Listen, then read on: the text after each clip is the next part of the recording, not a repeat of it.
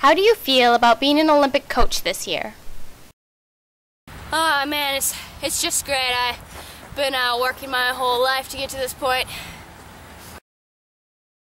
I can see things are already going well with your figure skater.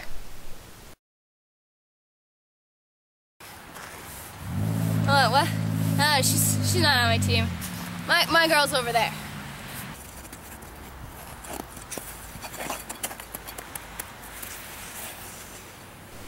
She's been working real hard to get to this point. Yeah, she's got a lot of different moves that the others don't have. We call this one the swim butterfly.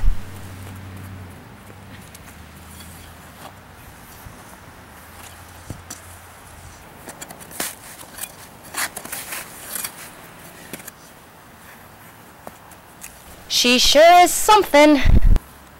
What do you have to say to the people who criticize your coaching style, that say you use a lot of yelling and name-calling? Yeah, well, those people are wrong. I came in like a wrecking ball. Get over it so hard and so hard. What are you guys doing? Oh my God!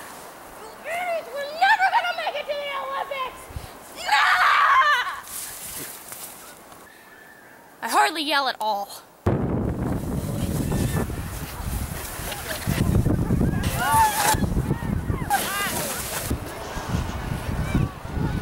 And who is that? Oh yeah, this is the bobsled team. We got Bobby, we got Barbara, and we got Bob Martha. You know what a bobsled team is? What?